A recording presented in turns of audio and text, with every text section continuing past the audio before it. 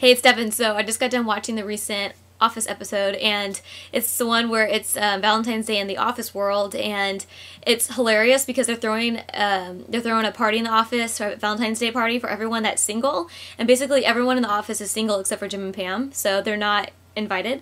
And this episode has got me thinking about how every single episode of The Office is hilarious. Like, they're all really, really funny, but there's one episode to me that seems like it's the funniest, and it's the one where there's a bat in the office, and like Jim is pretending that he's becoming a vampire, and there's so many things that happen in the episode all the way through. It's hilarious, and it ends up like, it's so funny because I always tell these stories like, oh, remember when that happened in the office or that, and it seems like all those stories end up being in that episode. So it's just one of my favorite ones, and yeah, so I love that show. And if you're wondering about the hat, it's a messenger's cap, and I was just thinking whatever happened to him. I don't know, but I plan on bringing him back.